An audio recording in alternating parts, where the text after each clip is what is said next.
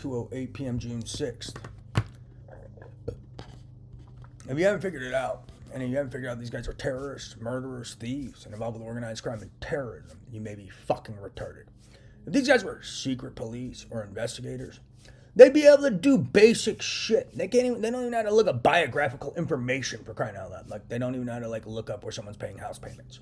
Yeah, I'm pretty sure law enforcement can do that very easily, or get that information very easily.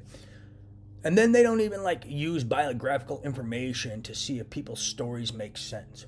They don't even, like, use past history information, like, for instance, things I've been saying since late 2017, to see if, and then seeing what other people have been saying since late 2017, to see if their letters even make sense to what these other people have been saying, claiming my letters. These people are fucking retarded.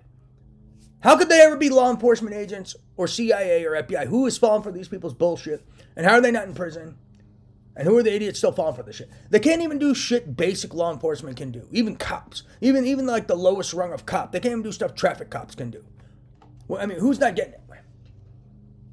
Or whatever the lowest rung of the cop community is. I don't even know what that is. But yeah, they can't even do basic shit they can do. Why would anyone think these guys are law enforcement agents?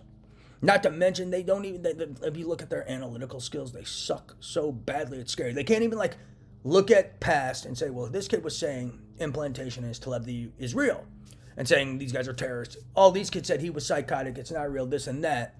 Then they pretended to write letters from the time periods that I wrote them, when I was saying implantation was real, telepathy was real, they're stealing IP and ideas, and then these other kids were all saying I was psychotic, and now they're pretending the letters I was writing are theirs. Like, who's falling for this shit? Who are these guys who suck at investigations and clearly aren't law enforcement, are just fucking liars and bullshit artists? Who hasn't put it together? Praise Jesus.